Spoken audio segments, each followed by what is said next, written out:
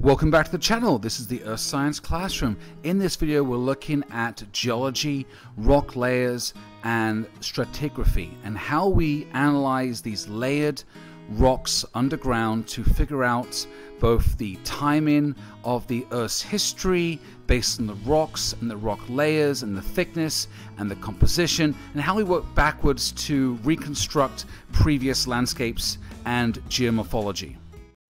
This is the Earth Science Classroom.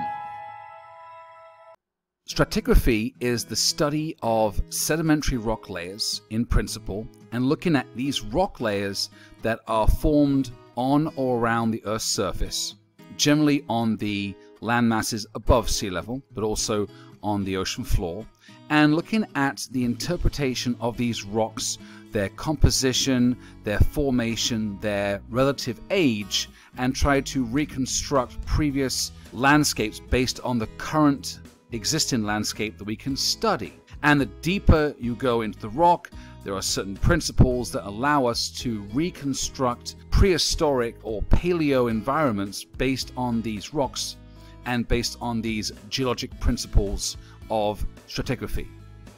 So in total, there are 7 principles of stratigraphy.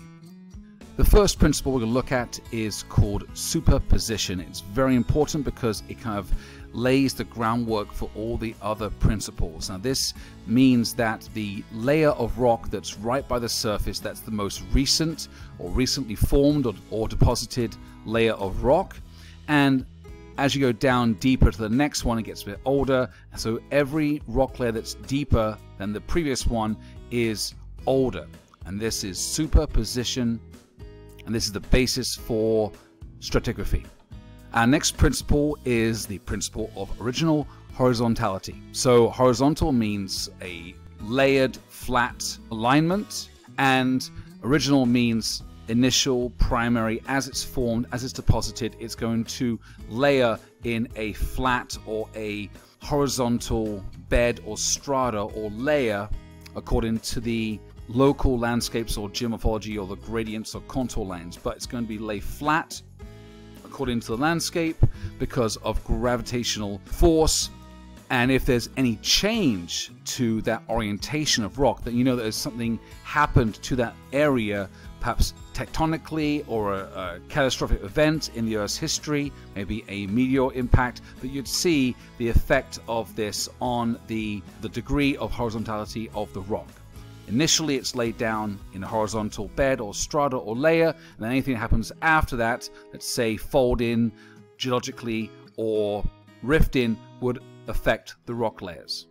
The next principle is the principle of original continuity. So it's basically stating that over a certain area, geographic area, on the Earth's landscape, when the certain sediments or materials are being deposited to form that certain sedimentary rock, let's say it's mudstone, shale, limestone, conglomerate, breccia, any of these rocks would be formed and it had the same sediment, the same material, the same grain size or similar grain size or similar composition chemically to form a certain sedimentary rock over that given area. So that's continuity of the actual material that's been laid down to form the rock.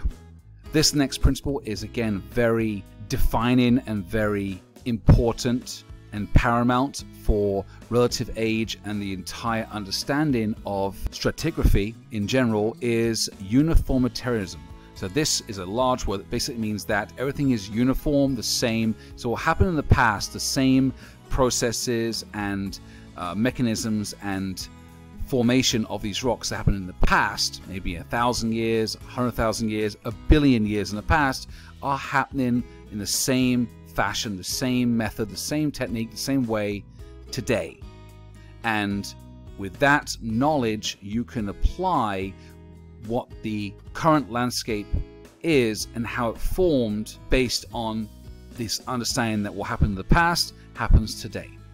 The next principle is called cross-cutting relationships. Now this is a follow-on relationship or principle in stratigraphy, showing that you need to understand the 4 previous principles of superposition, horizontality, continuity, and uniformitarianism to figure out the relationship between this intruded or added layer of generally igneous rock going up through the previously pre-existing sedimentary rock layers as shown in the diagram with 4, then you can figure out the age of both the igneous intrusion or the dike and the rock layers around it.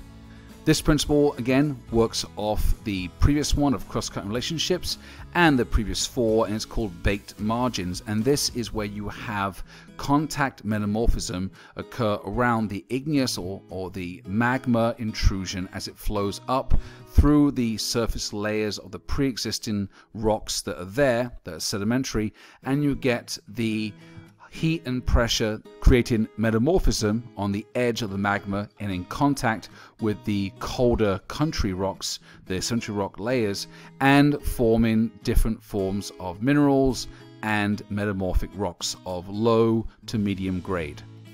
And again, you need the protrusion to happen first, and then you get the baked margins, and the degree of baked margins will, in terms of the crystal size and grain size, that will indicate the timing of this change. Then the last principle is the principle of inclusions. Now this is involving little bits of rock that come from lower down rock layers that were deposited and transported or taken or weathered from lower strata bedding sedimentary rocks and then deposited by an igneous intrusion to a higher or closer to the surface rock layer where they're found. And again, this would be a older piece of rock compared to the country rock that it is found in. So the inclusions are going to be a lot younger than the rock it's found in. The ability to apply these 7 principles of stratigraphy to an area is important because a lot of the Earth's crust on the continents are sedimentary rocks, and being able to look at these landscapes and areas and work backwards using these geologic principles of stratigraphy and figure out and reconstruct and work backwards of how these rock layers formed, the environment they formed in, and the changes that have occurred over geologic time can give you a great idea and history of the area. Thank you so much for watching the video. I hope you enjoyed it. If you like it, please subscribe and maybe hit the like button. If you like more on this content, please check out my channel, which has all these videos on earth science.